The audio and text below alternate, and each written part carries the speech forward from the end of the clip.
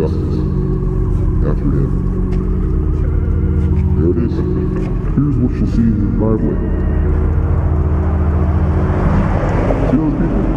They just saw this next to my house. Good God. So, you, viewer, who you see the CrossCabriolet and you're like, come on, like, that's a cool car. It's a cool car. You're out of touch. Something's happened. Either you've been just away from culture too long or something, but you're fucked, man. Oh my God, the trim's coming off. I know, that's what I said earlier. What year is this? 2011. Okay, I guess it's been long enough. No, it hasn't been long enough for the trim to be coming off. But, oh wait, the trim's been exposed to the elements.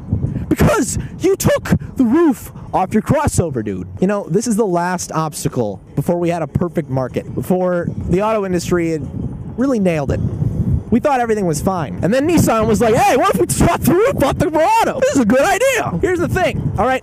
Crossovers are already a scam. If this is news to you, go read or something. I mean, hey, crossovers are a fucking scam. If you really wanted a family car, you would have bought a Crown Victoria a long time ago. Or just a sedan. Or an estate. If you needed more room, you would have bought an estate. That's it.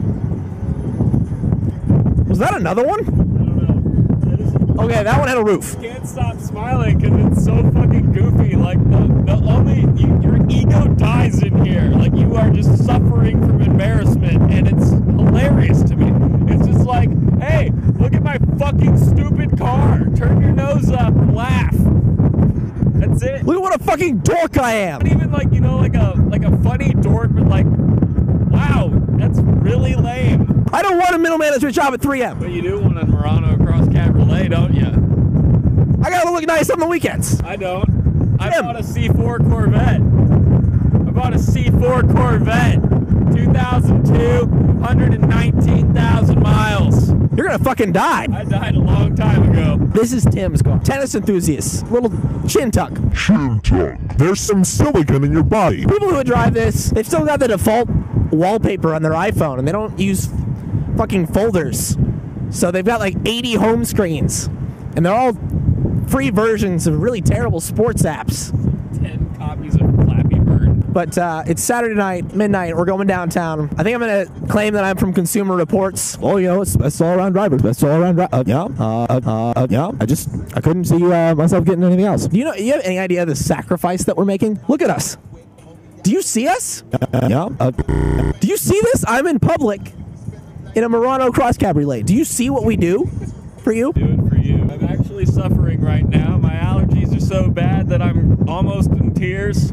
I can't feel my eyes, sneezing, and it's all because of this car. And we're about to go where both of us know we will suffer, which is right outside Roxy's or Harpo's in good old Columbia, Missouri on a Saturday night. Here's the issue. I've never been in a regular Murano before, but everything I see is competent. This is for the crossover segment, for mid-30s, for the family vehicle.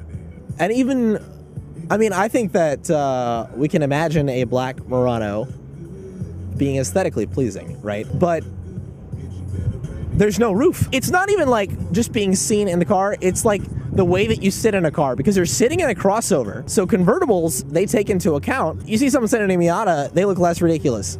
Because with this, like, just, it's a fucking crossover. It's got crossover doors. What have you done, Mom?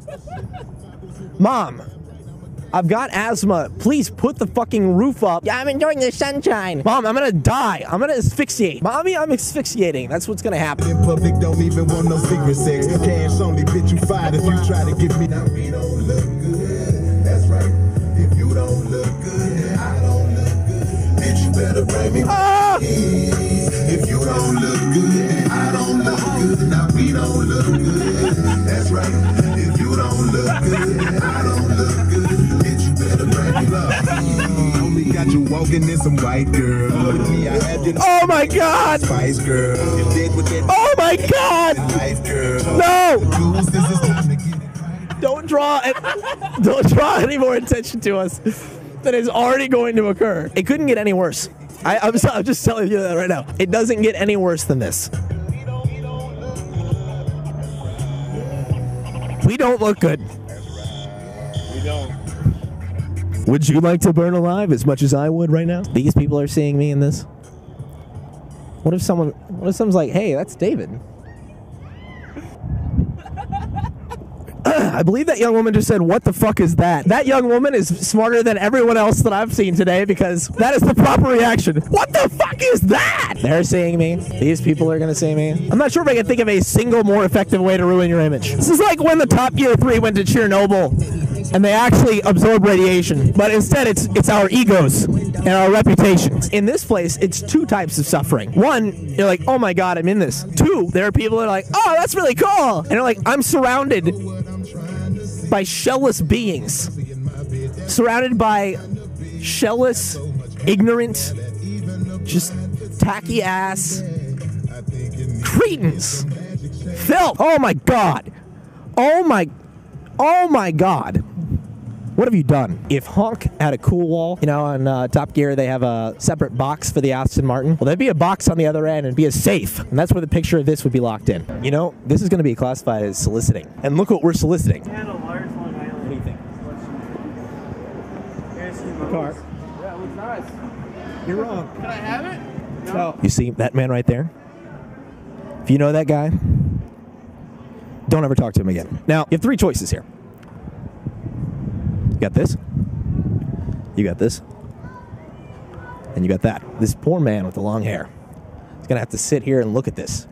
Look, he's sitting alone, all right? He's sitting alone in a bar. I know if I was him, I would move. I'd have to move tables. Hey, guys, really quick.